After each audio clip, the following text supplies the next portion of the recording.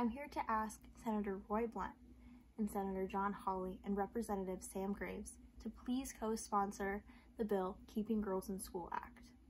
This bill is so important to many communities worldwide and even here in the US.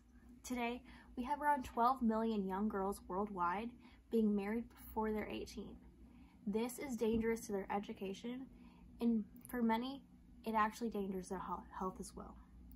This stops their education and inevitably puts them in a very dangerous state. In sub-Saharan Africa, we have almost over 66% of girls in which when they didn't receive an education, they're almost always married before they're 18. But when they're given the chance to a secondary education or higher, they have a 13% chance. This bill will help cut down that percentage and help create so many more opportunities for girls worldwide. Why we should support this? It helps create a safer environment for many young girls, and this will help create more opportunities worldwide. This will help make more female world makers.